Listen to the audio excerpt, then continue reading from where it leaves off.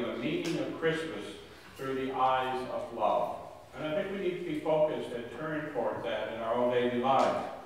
But this, I mean, we're going to look forward to Bethlehem, and we see the babe lying in the manger, and we see it for what it is, a gift of love.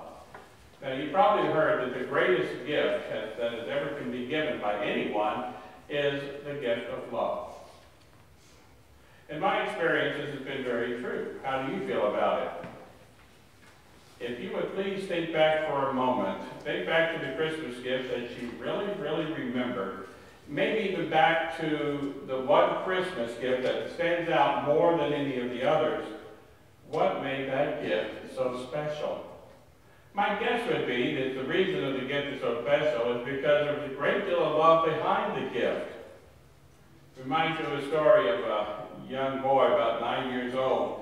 And he had one toy that he wanted more than anything else in the world. And you remember years ago in the toy world, there was a common thing that everybody wanted to have, and they were called transformers. I don't know if you remember that word or not and see it there. The transformers all over the place. The Autobots, and those kind of things. Well, they were vehicles that transformed into robots and then into vehicles. And they were toys that truly were more than the eye could meet. And this one little boy, it was his deepest Christmas wish that year that he would have the fearless leader of the Transformers, the Optimus Prime. That's what he wanted for Christmas. Optimus Prime, the leader of all of the Transformers.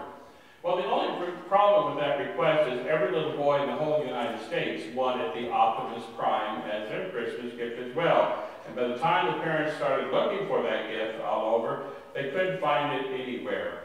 Heartbroken, they tried to reason with their son, but wouldn't you rather have the Bumblebee Transformer for Christmas than Optimus Prime? And the boy began to slowly get the hint that he was not going to get an Optimus Prime for Christmas. So disappointing.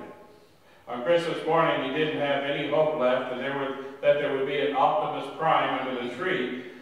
So that morning began to feel a little less magical than the Christmases in the past. And he opened his presents one after another and was happy with everything he got. He was content with Christmas.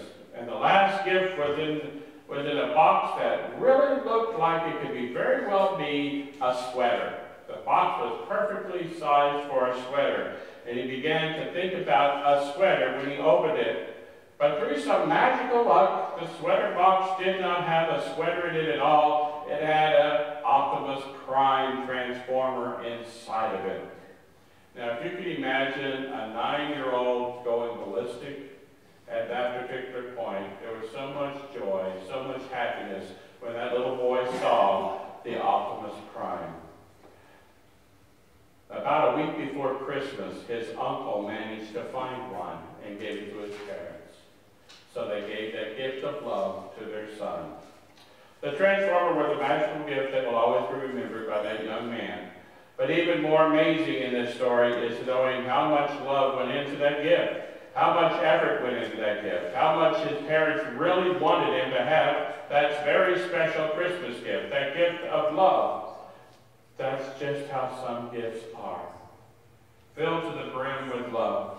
Maybe there may be one or two of you out there who can empathize and sympathize with the situation. Have you ever been given a gift that meant even more than that meant more to you than it probably did to the person that you were giving the gift to? Where there was much of yourself invested in that gift that made it so special for you to give it to someone else that they didn't get as much out of it as you did. That is a pure gift of love. That is what the gift of Jesus should be like for each one of us as we journey through this Lenten Advent season.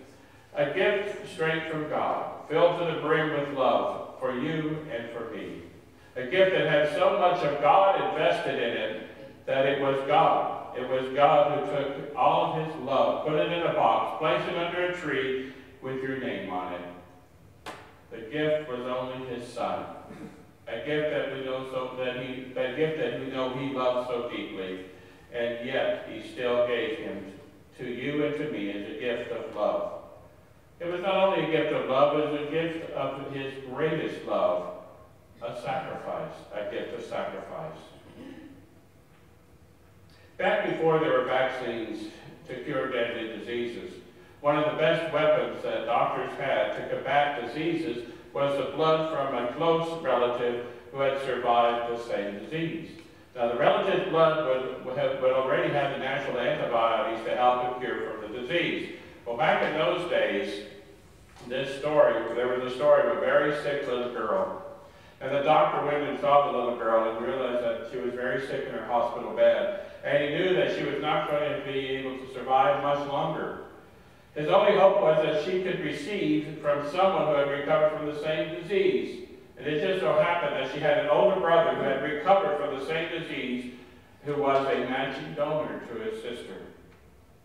The doctor found the family very anxious, and he knelt beside the small boy and said, "Johnny, your sister needs your blood to make her well. Would you be willing to give your blood so that she can live?" Johnny's eyes grew very big, and the doctor watched well with the fear that was coming over that he thought he could see. But the little boy hesitated only long enough to swallow, get that lump out of his throat. He said, "Sure, doctor, I'll do it."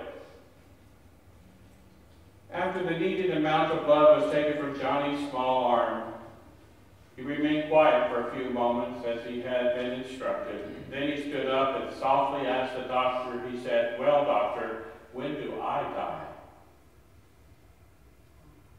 Only then did the doctor realize the extent of the child's sacrifice. Johnny was offering his life to his sister. Not just the blood, but he thought he was going to die after he gave his blood for her. A gift of self-sacrifice, a gift of self-offering, a gift of perfect love. That is what the crucifixion of our Lord was, where he gave his blood for you and for me, so that we could have eternal life. When he rose from the dead, that was a gift of perfect love. You know, God loves you so much that he wants to give you the very perfect, the greatest gift that he could possibly give you, and that is the gift of salvation, the gift of eternal life, the gift of peace forever. And that came through his Son, Jesus Christ. And that is the same Son that we are preparing for this Advent season. That is the same Son that awaits for us in Bethlehem. That is what we should be clinging to this week and during this season. That is where our hearts should be, fully realizing how great and amazing the gift is that awaits for us in Bethlehem, that we're preparing so hard for in our church. Many preparations have been done already, and many more are yet to come. And we read, "For unto you this day in the city of David a Savior, who is Christ the Lord, is born." Amen. And now may the peace of God, which passes all human understanding, keep your hearts and minds in Christ Jesus our Lord. Amen.